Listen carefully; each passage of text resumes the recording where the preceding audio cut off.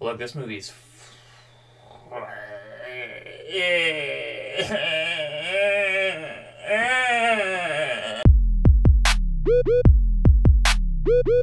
Hey there, everyone. Cody here from Movie Losers, back with another review.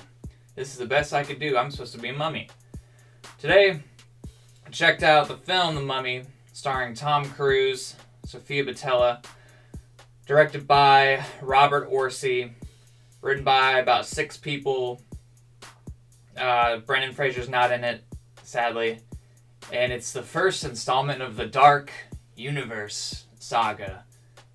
The Dark Cinematic Universe, whatever Universal's trying to call it. This movie's a piece of shit. It was boring.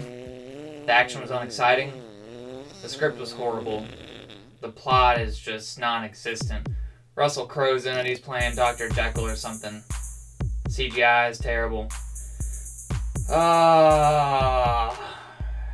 I liked the old horror movies. That's what they're trying to remake these, and they're trying to remake them into action movies now or something. Some kind of connected universe like Marvel and DC and everything else under the sun's doing. And it's just not gonna work. It's not gonna work. This movie was not horrific at all other than its production.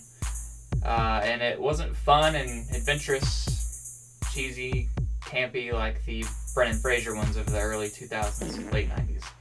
So I'd say skip it. That's all I care to say. I'm gonna go use this single-ply toilet paper because I'm starting to get a little tummy ache from Tropical Smoothie Cafe. I'm on that Taco Bell diet normally, so... Oh god.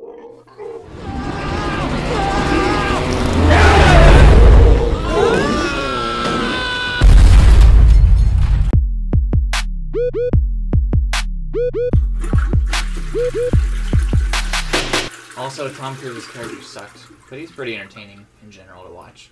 And the Zero-G plane scene was brief, but they actually did that, so 1 out of 5.